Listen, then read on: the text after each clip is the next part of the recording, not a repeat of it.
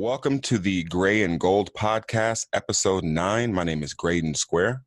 And I am RK Gold, and we are one away from 10, y'all. One away. Hey, almost. And we're going to have something very, very special for you guys at the big 1-0. So, yeah, and the special thing is we're shutting down. Sorry. Podcast is over. Hope you didn't get too invested. It was a 10-episode experiment. It failed, and we're just going to go and live in a bunker somewhere. Absolutely. But it's going to be a creative bunker. Don't worry. I always wanted to ask you something. Were you ever into improv at all?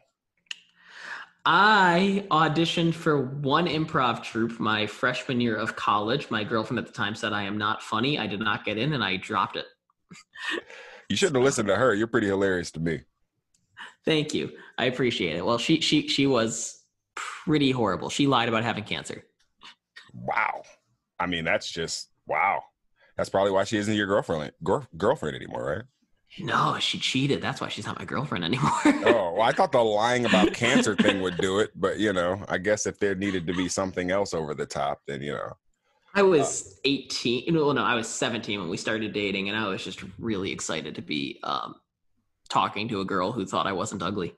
Yeah. I think a lot of boys are, they have that attitude where it's just like, I'm just happy to bask in the glow. And I think I'm sure that does a lot of damage for a lot of kids too, because they don't really develop the social skills to destigmatize, gender relations. And then you create these kind of socially awkward, kids in their adulthood who now are tasked with trying to find a mate and create a family and all the things that come with that. And you just wonder, like, if you don't pick up those skills early on, you may never actually pick them up. Yeah, I mean, I do think that, we do sort of have a lot of adults who just really struggle, and I can say this quite confidently because I am one of them, really struggle talking to the opposite sex or the same sex if that's what they're into. But they just really struggle talking to someone who they might be romantically interested in. They really cannot differ those relationships in their head, and it's either like once the idea of something beyond friendship enters their mind, they just shut down. And it's interesting, and that for a lot of people, I get it. It's everybody is not going to have the same type of nurturing scenario when they're coming up. But what you're talking about is for people without baggage. Imagine people who are trying to find relationships with, PTSD type baggage from their childhood or from a traumatic experience that they've had, or, whatever it may be. It's like the dynamic of, pair bonding and dating dynamics and courtship and all that stuff. A lot of that stuff is informed by how we're raised and the things that we do, the things that we're willing to do in order to achieve companionship. I think is informed by what we're exposed to and what we're taught when we're younger. Yeah, just look at what you and Brandy coming out this is episode 9, so last episode. Yep, last episode. What you and Brandy talked about as far as growing up in dysfunction and thinking that that's normal is concerned. Yeah. I mean, if you were to hypothetically have gone from that and right out of the gate dated someone from a suburb whose worst experience was missing the school bus once, there would not necessarily be a lot of connection there, a lot of empathy. The relationship would not be able to flourish, and you probably both would have no idea why. You wouldn't connect. I totally agree, and there have been people who have told me, you probably weren't psychologically in the place to be able to be a functional companion in a relationship in that way based on the stuff that you had went through. So I say that to say, we have a part not only in the last episode, but in this new episode coming up where we talk about baggage. And I think it's always interesting to try to unpack your own baggage. And this is if you're doing it absent any type of, psychedelic influences, if you're into that sort of thing, or if you're self-medicating with marijuana or cannabis or something like that. There's a lot of self-reflection to be done, and I hope that people are taking this time, such a weird time in human history, probably the strangest time in the last 200 years for sure. Taking this time to really do some self-reflection, because, you know, you think about that sort of stuff when you start to unpack some of the stuff we're talking about, gender dynamics and dating and all that stuff. Well, can I also just say that, slight pivot on topic, but built around the same philosophy. Yeah. I do think that self-reflection and self-awareness are two incredibly important and incredibly underdeveloped skills. And I say underdeveloped as in like not prioritized in education whatsoever. Skills that people growing up have to come to terms with. And it could be something like you lack the self-awareness to understand how to pursue a romantic relationship. It could also be with what we're doing right now with content creation. One of the top pieces of advice you hear from a content creator is be authentic. And one of my first answers every time is, what the fuck is that? You're telling me to be myself, and all I have been my entire life as a consumer. I don't know what I am. You tell me to be myself, I might just end up quoting Tony Robbins because I accidentally watched one of his YouTube videos at 2 o'clock in the morning, and then fell down this rabbit hole, and then I don't have an identity outside of the YouTube recommended video list. Interesting. So I've heard that before too, right? Even before, and this relates, I think, to both of our careers, being told to be yourself, be authentic, be unique. But I was told that in a time where I felt like that was appreciated. I feel like today is a different time. I feel like today people want you to walk lockstep with other ideas and brands and other, people a lot more than they want you to be authentic and do your own thing.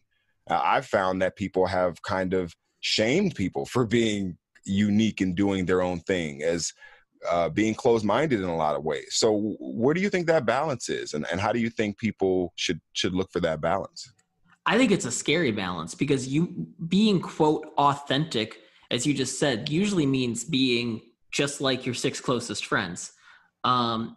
And it can be really difficult to come to the realization that if you disagree with them, even on something minor now, they might not want to be friends with you at all.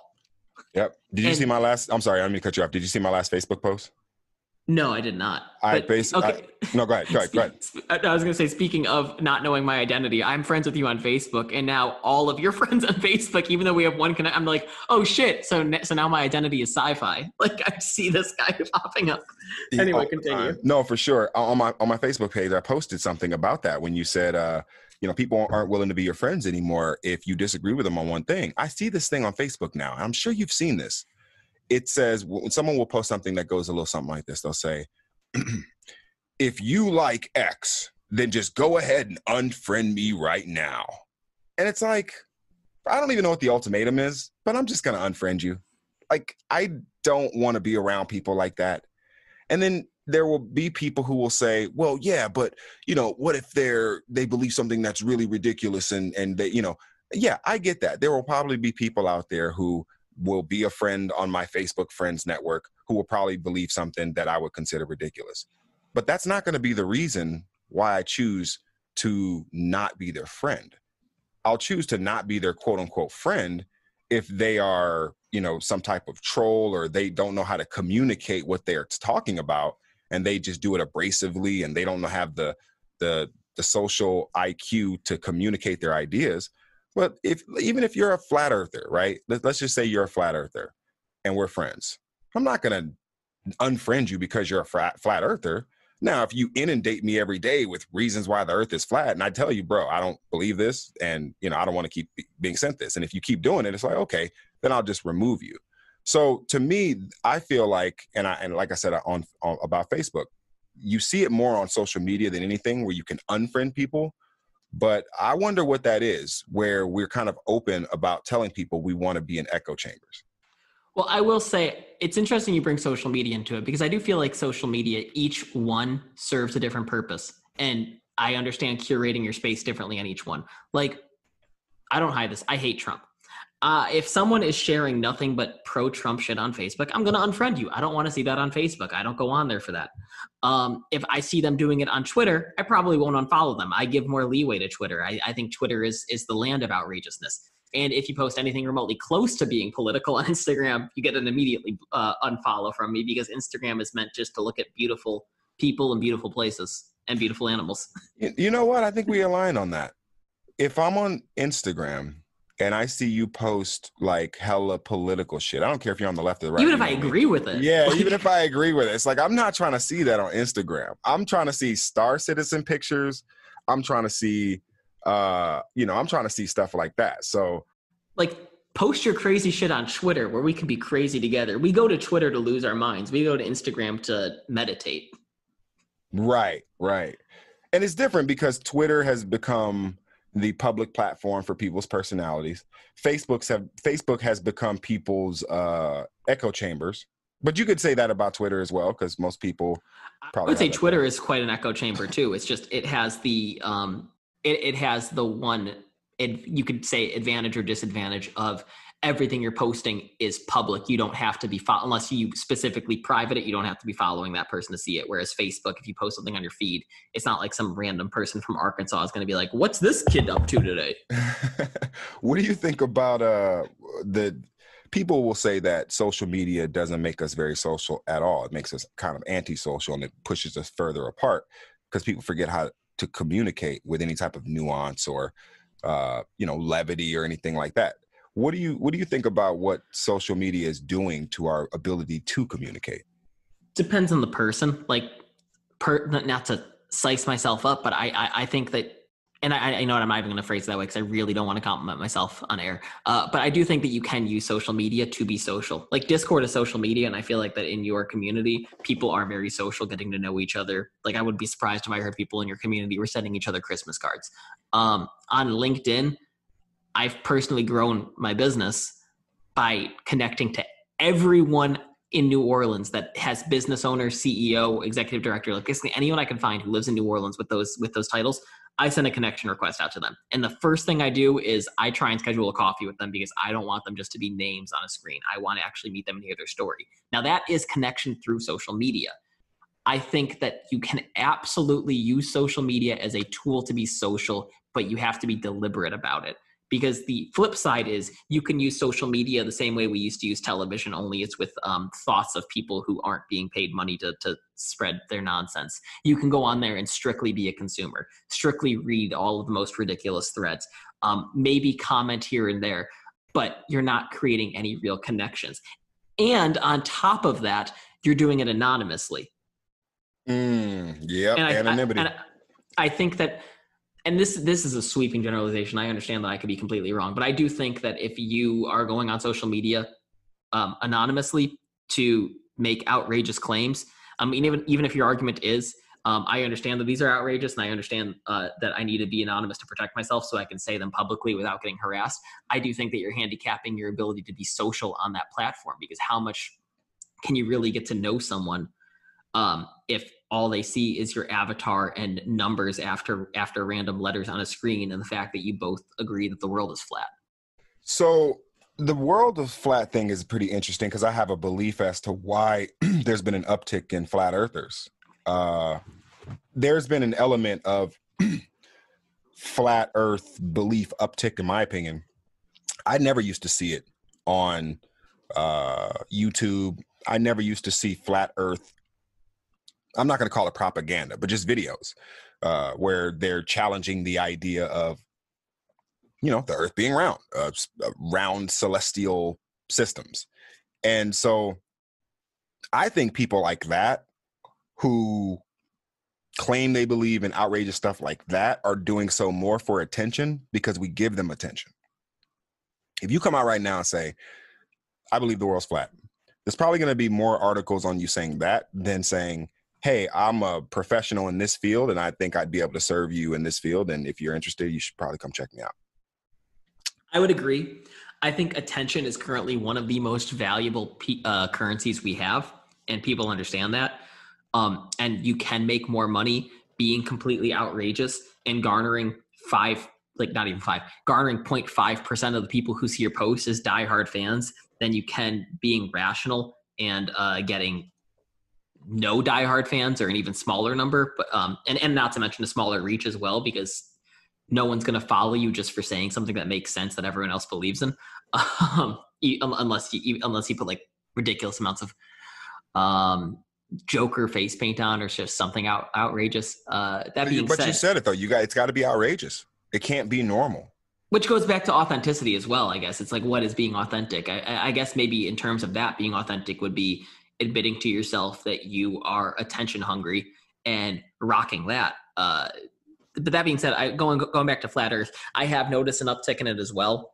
I think part of it is the echo chambers created by social media, where if you just follow and like one thing that talks about maybe not trusting the government, it can lead you down a rabbit hole of conspiracies. Because it wants to keep you engaged with what you have now signaled to these devices that you're interested in. And next thing you know, you're believing these articles. I also think some of it just comes from less of truly believing the world is flat and more of just distrusting the government. I mean, I agree. America is founded on this principle of distrusting of large entities, and NASA being a government program, I think that it's just a love of distrusting the government, or not even a love, just a need, an obsession, a compulsion to distrust anything that has ever come out of the government's mouth, collective mouth, needs to be either discredited or questioned. Yeah.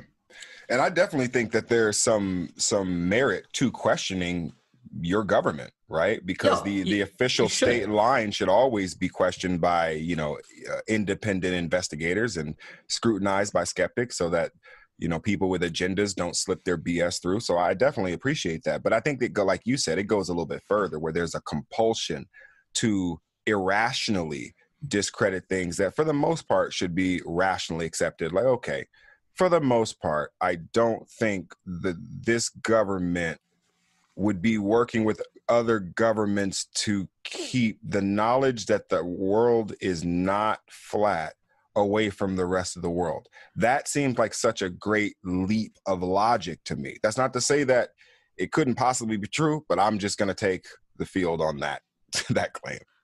Well, it goes back to the Bible discussion that we had recently with an unnamed guest. Or should we name them? I think I actually spoiled it earlier. I think I said his name earlier in the chat, or in the conversation. So I may have already spoiled it. Well, I mean, as far as like putting the burden of making an outrageous statement and putting the burden of finding your way to believe it on the consumer and saying like, look, this is the absolute truth. And I don't care what mental gymnastics you go through to find your way to the truth, but it's your responsibility to find it, or we're done here. Yeah. And there's a lot of pressure when you do that to a young mind, because they don't see the logic. They see the person, they see the authoritarian figure who they desperately crave that sort of, whether it be paternal or paternal figure to them, validation, validation from someone older and wiser, a mentor. Going completely off topic, I do think the lack of mentor and apprentice relationships has stunted growth. In some way. Like, I understand this is a sweeping generalization. I also understand that we'd get hate a lot more for our feminist discussion on the last podcast on this. But I think that the idea of I'm 28 right now, and there are people out there who would still refer to me as kid. And I'm not talking about like some 60-year-olds like looking back saying, "Oh, shut up, kid." I'm talking about like contemporaries referring to me as kid. It's like, no, I'm a 28-year-old man. I just, because like you have to go through this growth, which I actually listened to a Jordan Peterson interview once, where he was talking about the need for mentorship. And he said, you grow up with your parents and they are the figures who are teaching you. You go off to learn. And what used to happen is your parents would be replaced by the mentor or the master. And it could be in martial arts, it could be the sensei. In carpentry, it could be the master who gives you the diligent work as an apprentice. It could be in trade schools with an electrician or a plumber, or it could be a professor at a college who replaces your parents and becomes that figure who challenges you academically. You see it in athletics. Yeah, in athletics, you see it with a coach. You absolutely do. And the lack of that transition from the parents to a new figure who is supposed to, like, parents are supposed to protect you, and then this new figure is supposed to train you. In this interview, that's basically what it was. And it was basically like, you start off in, I guess the best way I could say it, there's this pool, and then there's this narrow tunnel, and then there's this pool again. And it's your family life, it's the training, and then it's the adult life. And we have not been forcing ourselves through, and I understand our listeners cannot see the visual that I am doing, but let me tell you, it is beautiful. But basically, we have a lot of people who are not being challenged through the trial and errors of that tube before reaching the adulthood. They just go from pool of a child to pool as an adult, they have not had any opportunity to shape themselves or be shaped by a mentor figure, that they're just sort of floating in the nebulous as, am I still a kid? Am I still an adult? What is going on? And what they would replace that that one-on-one mentorship that they may have gotten from, let's say, blacksmith training or whatever, that they would be an apprentice at. Like, most people feel like I can have several people that I learn from by just the convenience of technology. And they can say, well, I can watch Tim Robbins, I can watch Gary Vee, I can watch all these different mentors. But what they really don't get is that you're seeing cross sections of what they want you to see. You're seeing slices and snippets of what they want you to see, how they want you to see it. When you were with your master as the apprentice in the old days, or the olden days, whenever you want to apply this, you got to see the flaws in the master as well. You were right up close and personal. He wasn't like a perfectly presented human being. He didn't have it all together, or she didn't have it all together. They weren't the kind of perfect modicums of society. A lot of times they had checkered pasts and flawed histories and broken families and all that type of stuff. So I also feel like not just a mentor, but a human mentor, someone that's going to show you, not only am I going to teach you how to do this job, but I'm also human and I fall short of, the glory of whatever you want to place out there. Right. And I feel like there is an element of understanding that comes with that you don't get when you're watching it on the internet, when you're watching it on YouTube, when you're watching lectures that you can't be at, people you can't talk to, conversations you can't directly have. You're getting a one-way stream of information.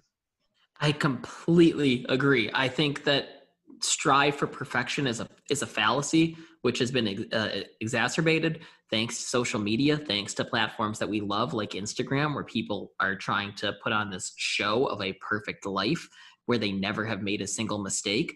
And in reality, humans just that we aren't that, and we feel like anything less than perfection now is complete failure. I think that, as you mentioned, having that flawed human mentor is important, because one of the things they teach you to do is fail. That's exactly right. And you hit the nail right on the head right there. We have not taught our children. I was barely taught how to fail. I still feel like I suck at failing.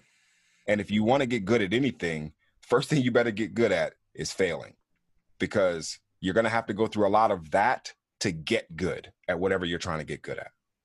Can we please share that story right now about your music? Because I think this is the perfect story for learning how to fail, and how your life could have been so different if you did not learn how to fail. Absolutely. So shout out to the homie. I'm not going to dox him, but I'll give his musician name. His name was 3 Grand. We served in the military together, and he was, when we were coming up at the time, I was trying to do a bunch of different things. I wasn't good or great at one specific thing. I was good at a lot of different things: recording, production, rapping, but I wasn't great at any one thing. I didn't focus at any one thing. So when me and him linked up, I was in my early 20s. I was barely 20. I wasn't even 21 yet. So I hadn't gone to Iraq. I turned 21 in Baghdad. But we would work on music together. We were both rappers, and we would record in the barracks. I had a little studio set up in the barracks. And, we would record all the time, and we had all these different songs. Well, one day there was going to be a get together on the 3rd floor. I lived on the 2nd floor at the time. And everybody would come down to my room to do the recording and the writing and the rapping and stuff. And then people would go party on the 3rd floor with other people. So one of the days we knew there was going to be a get together, and there was going to be playing music. And this would happen to be one of the days that we were working on music ourselves. And so the song we were working on, we thought it was banging, right? We thought it was like, oh, this song is ill. Everybody's going to like it. We're going to play it, and we're going to blow up on post, right? We thought we were going to blow up on the bass. So, not really. After 10, 15 minutes after we've kind of listened to it for the 50th time by ourselves, and we've tried to mix it and everything, we're like, all right, let's go up there and get our love. Let's get our fan appreciation. So we go up there, and, we walk in, and it's a packed room. And in those barracks rooms, you probably fit about 15, 20 people, right? Because it's a room. So everybody is kind of in the different rooms, and people are drinking and stuff, and they got the normal kind of club radio music going on. And I'm like, yeah, we're gonna kill it, because the dudes on the radio are whack right now anyway. I asked the homie whose room it is, because this is radio, you won't be polite and everything. I'm like, yo, man, can I put on some music after this song, after the CD plays? He's like, sure, man, I don't care, I'm drinking, I don't care what you put on.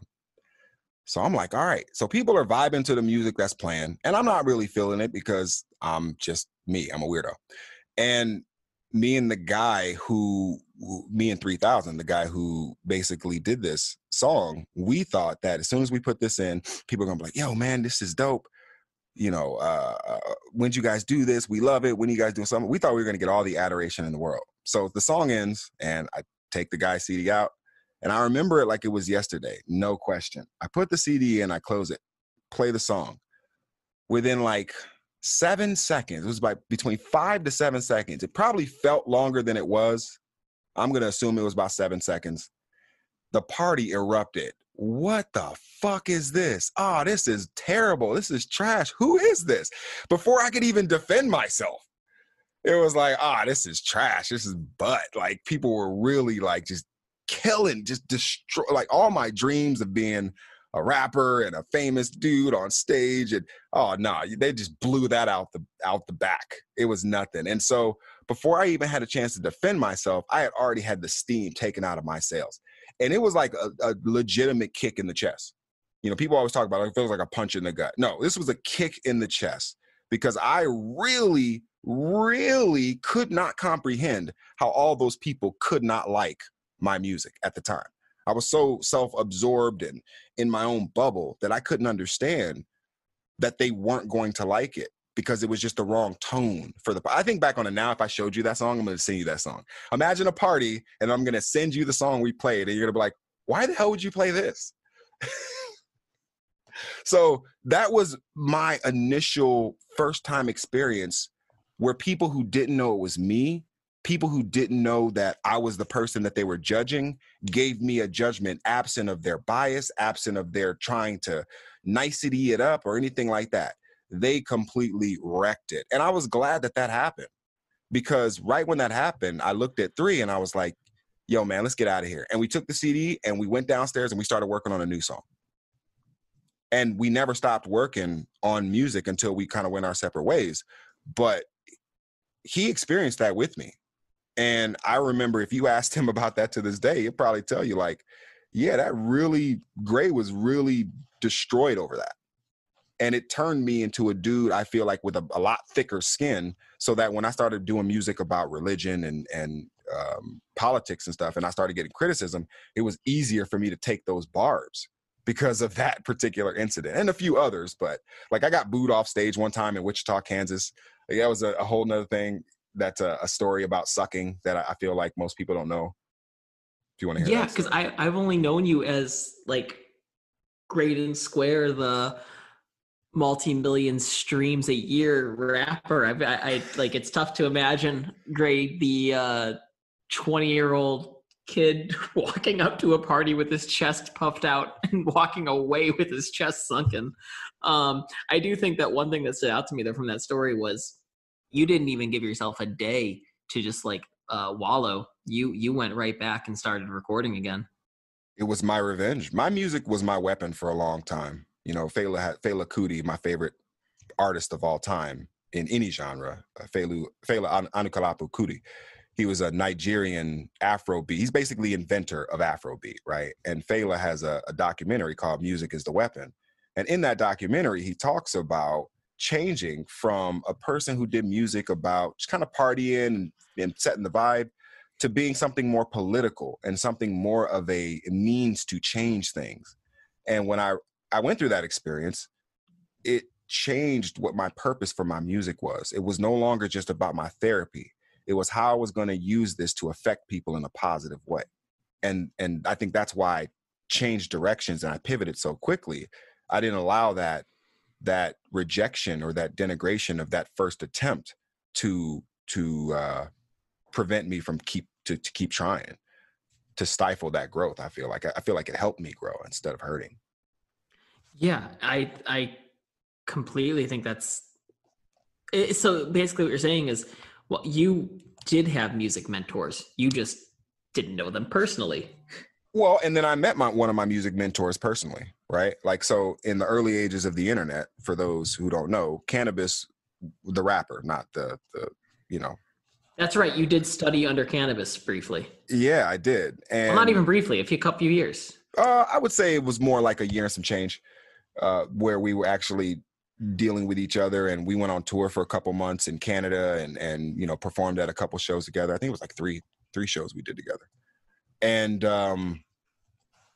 I think that experience with him, especially when I was on tour with him and I got a chance to meet other artists who were kind of premier amongst their demographic, right? There were some pretty dope dudes in that basement that night for all the people who were there in Toronto where that cipher went down. Whoever was there, they know about it. But Cannabis did this thing where he was talking about all of his students and the people who had directly been inspired by him. And he was like, this dude, he was going down the line. He was like, this dude's a monster. This dude's a monster. This dude's a killer. And then he got to me and he was like, but this dude.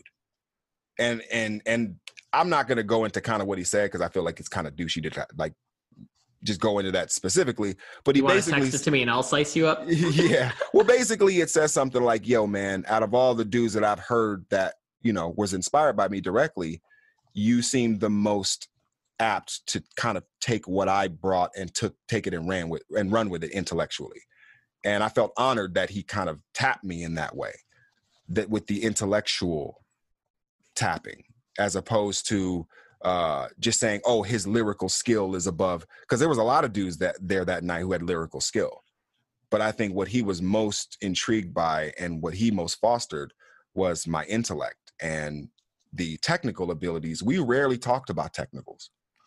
Sometimes, every now and then we talked some technicals, but for the most part, it was either theory or philosophy. And for those who don't know, rhyme theory is when you're just breaking down just the very concept of soft rhymes and hard rhymes and, schemes and stanzas and metaphors and similes and why use this word over that word. Like, that's theory. Technicals is more like breathing and cadence and structure and all these more blue belt and purple belt things that you may have to learn, as opposed to when you get into the brown and black belt level of this, it's all theory. It's mostly just theory. There's very few hard rules. Eminem showed that you can essentially just dismiss all the hard rules once you get to a certain level, and you can just go all soft rule or no rule at all and still be dope. And I do think that you just touched on, there are two ways that I feel like we could take this. I'll start with the one, though. Do you feel like emulation is important for someone who, like, at the white belt level, hypothetically, before they even know what they want to do? Just because the way I see it is, when you first pick up an instrument, when you first pick up a guitar, yeah, you could practice the scales all day, every day, but you're going to get a lot further if you find a band and you try and teach yourself their songs and play their covers. Are you though? Are you? Yeah, because you're learning. I mean, aren't you? I don't know. I don't necessarily know if that's true, bro. Then here, I'll add on that metaphor. Okay. You get your MFA in painting. You're gonna go to school and you're gonna learn how to paint like the Renaissance.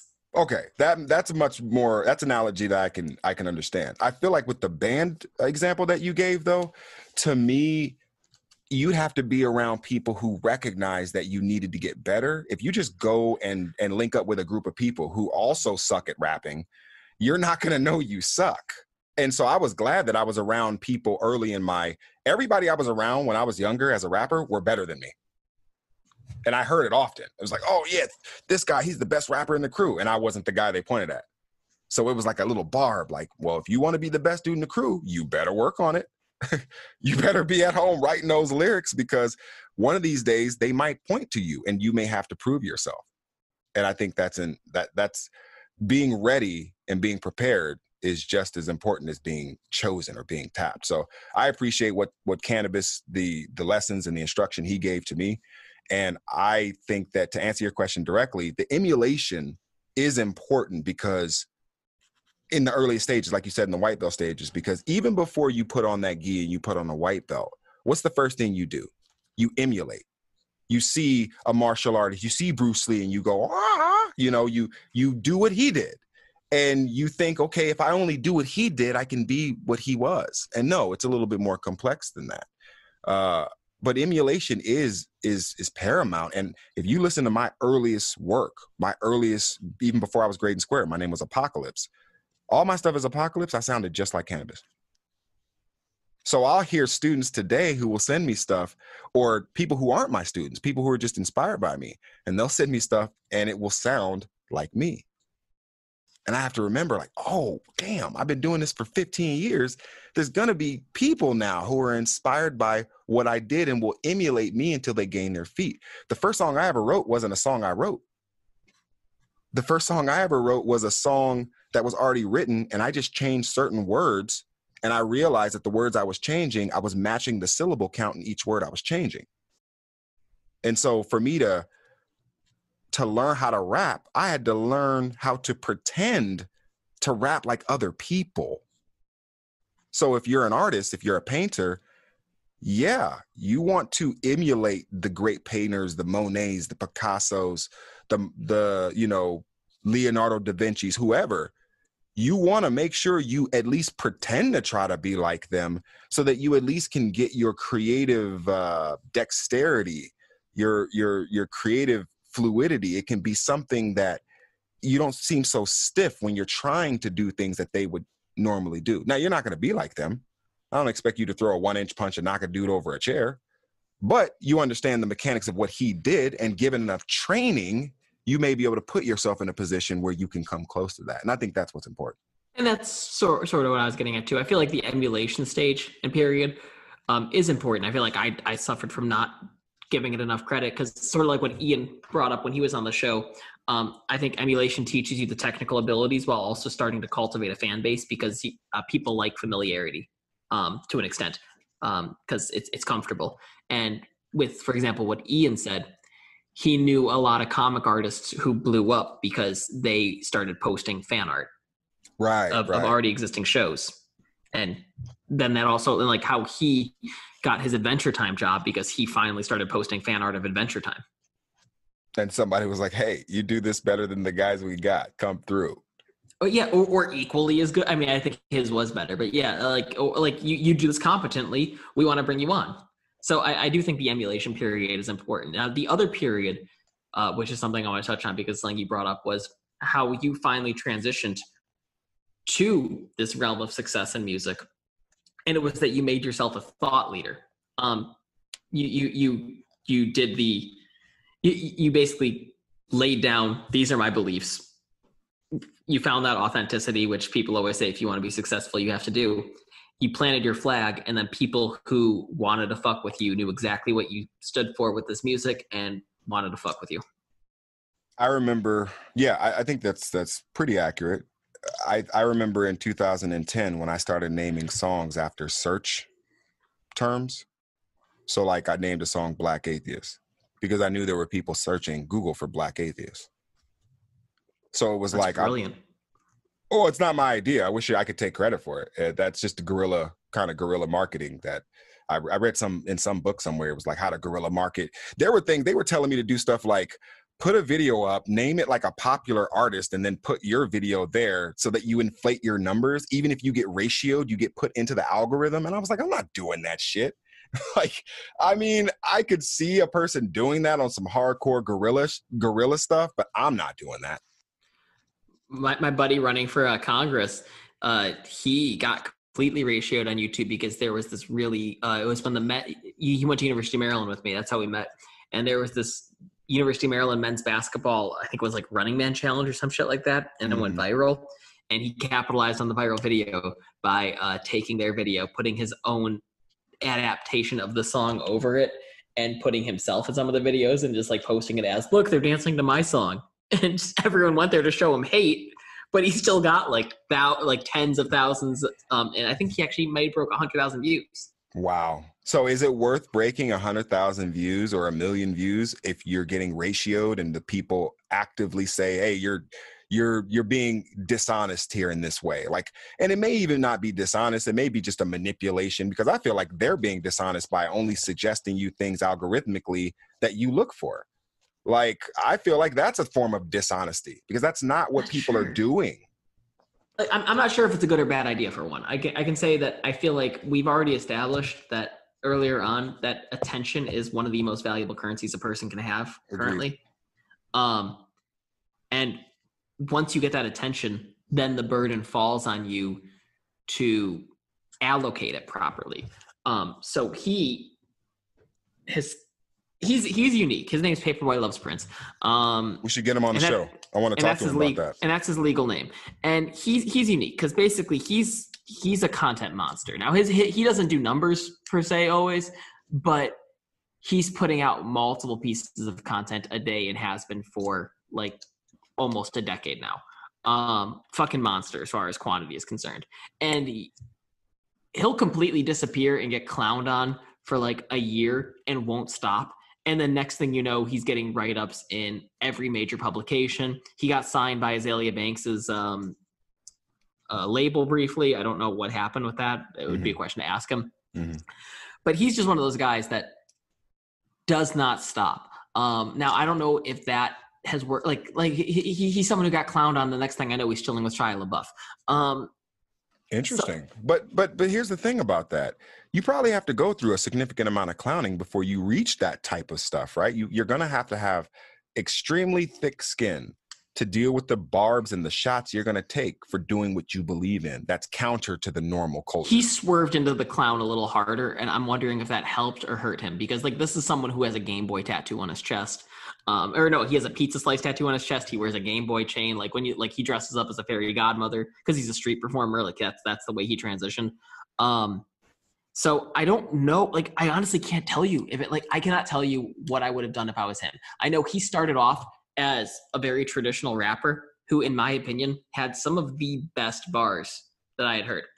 And coming from you, that means a lot. You told me I had some of the best bars, so I appreciate that. Well, this is going, like, I mean, the fact that I still remember this, and last time I heard him rap something like this was maybe 2014, maybe, okay. Because then he like fully changed.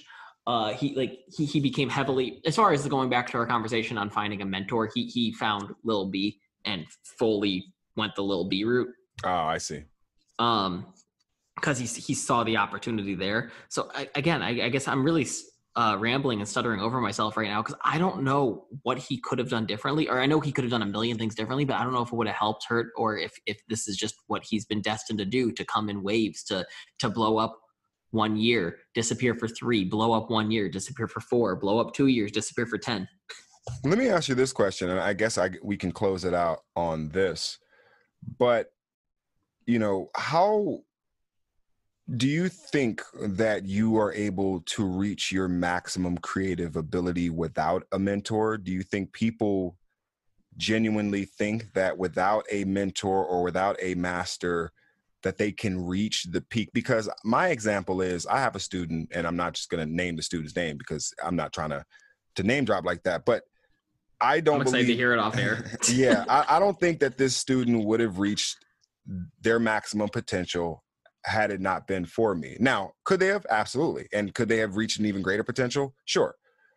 But it is up to, in my opinion, the instructors and the mentors and the masters to bring the best out of their pupils and students. That is their function. Master Ip's function was to bring the Bruce Lee out of Bruce Lee. Otherwise, he would have just been some kid from China who could fight a little bit. But the philosopher was obtained by Master Ip. And that's what I always wanted to be. I wanted to be a Bruce Lee factory and just produce all-time greats in the way that Master Ip did. So you didn't want to be a king, you wanted to be a king maker. That's pretty attractive. Yeah, I totally see the appeal of that. And I will say, okay, I don't feel comfortable saying that you 100% need a mentor in order to reach your maximum creativity capacity, because you know Absolutely. Me, I don't like speaking in absolutes unless we're trying to have a hot take discussion. Absolutely. In which case it's done deliberately. I know personally, I wish I had a real writing mentor before pursuing it. I think that it has hurt. I like the fact that when someone asks who my mentor was and I have to say Google, like. Well, I will say this. I was into my 3rd album almost before I met Cannabis, who was my mentor and who was my my creative influence for as long as I remember. Like I still, when people say, well, what got you into rap? I still remember the verse from Cannabis that got me into rap that created Greydon Square. If it wasn't for this verse, Greydon Square wouldn't exist in its current form, which is, you know, his opening line was, as the universe expands, I contemplate whether it was God or the Big Bang that made man.